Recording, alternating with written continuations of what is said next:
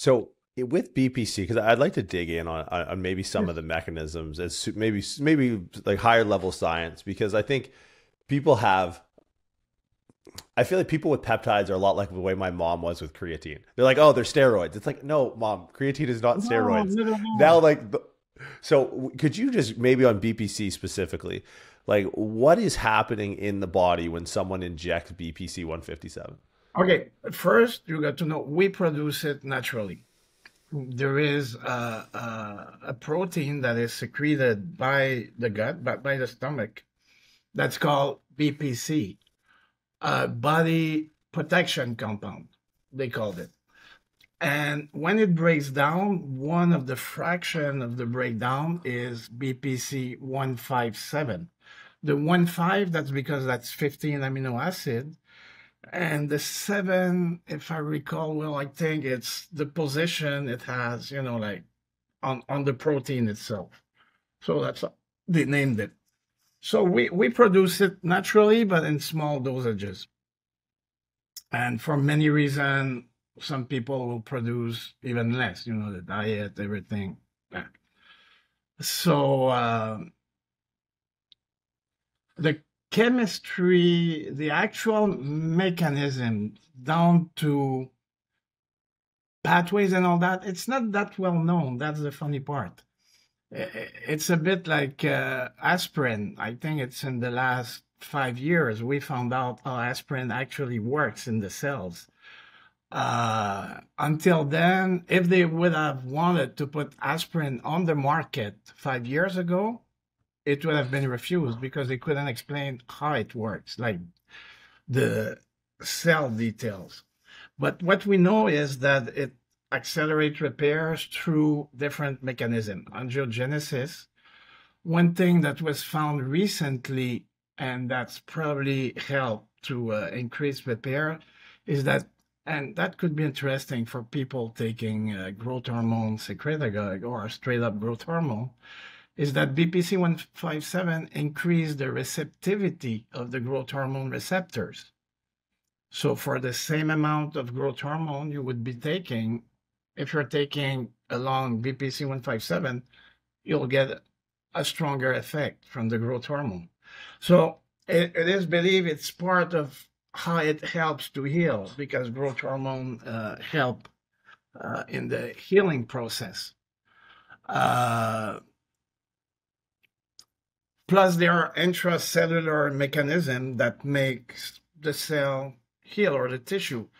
The exact details, right off the top of my head, I cannot tell you, but there Now, is. you brought up a you brought up an interesting point, and I've been seeing this with what I've heard from you and what I've read in my own peptides is the synergizing effect of peptides has a seemingly like it's seemingly unique Oh, compared to other drugs.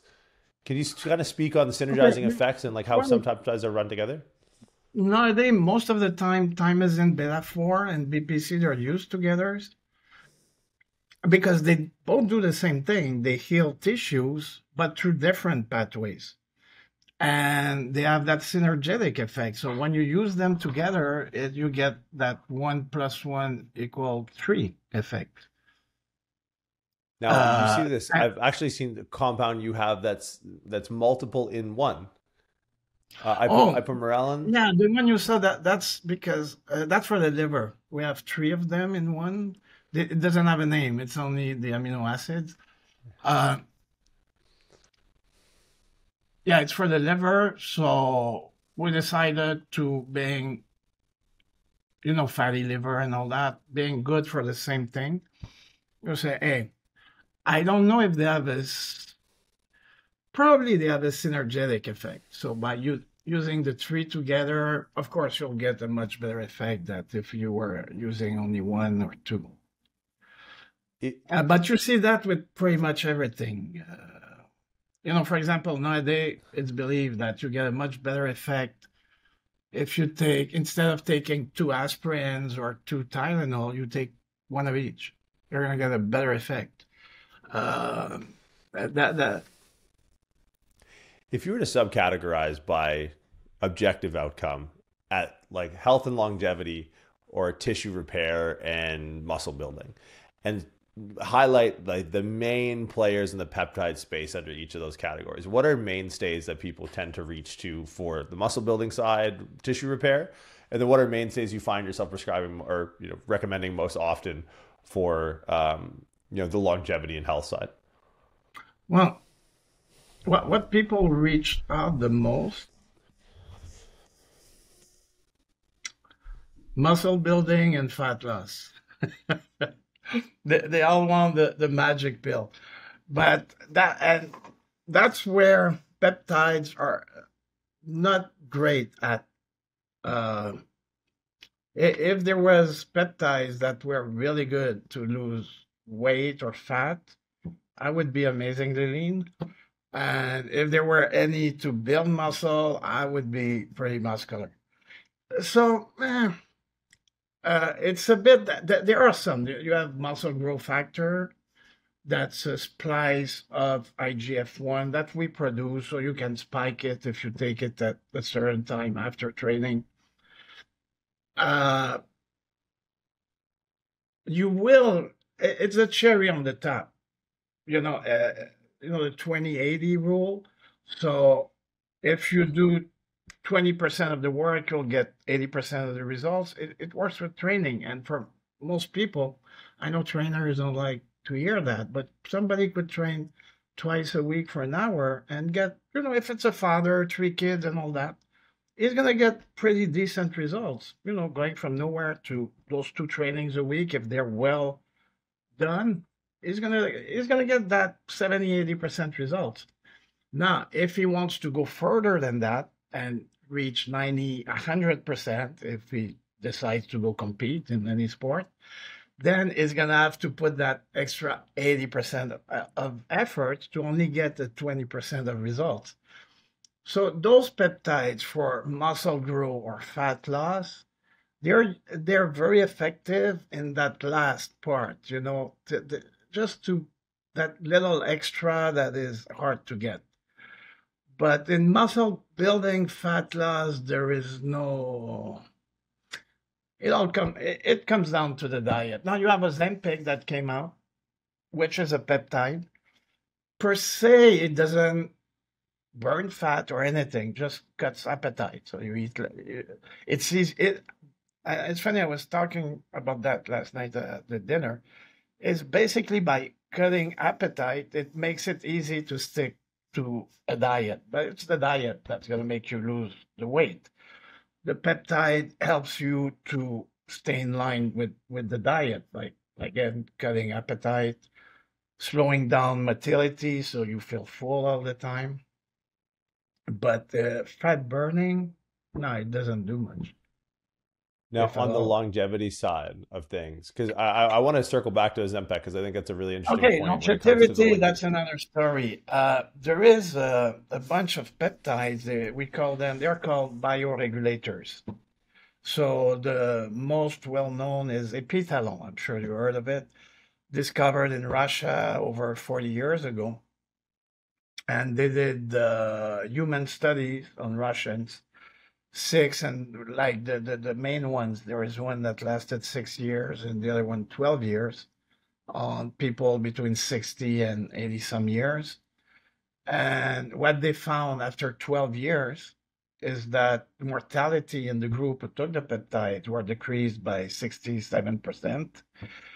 And they measure a dozen of markers, but at the time it was like bone density, muscle tone, melatonin levels in the blood, and stuff like that. Pretty much everything was brought back to youthful levels, actually. And so now and thereafter, so epitalon is extracted initially, it was from the pineal gland. And then thereafter, they found that pretty much every organ in the body has one, two, sometimes three peptides that bioregulate those organs. So for the heart, we know of one, so it helps to regulate heart functions. Um, After that, they found that some of those peptides, okay, let's say the heart one, and then you find a study where they found it to be good for something else. So there seems to be cross actions between those peptides, uh, and they're very very potent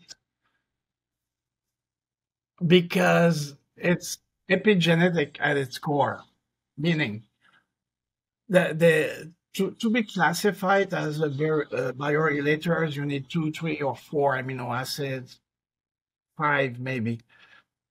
And they're small enough, they're receptors, those one we know. Their receptors are not on the cell membrane, they're not on the nucleus membrane, they're not on the mitochondria membrane. No, they introduce themselves in the nucleus of the cell and introduce themselves within the DNA to modify the 3D configuration of the DNA in that position, which increases the expression of the genes in that area.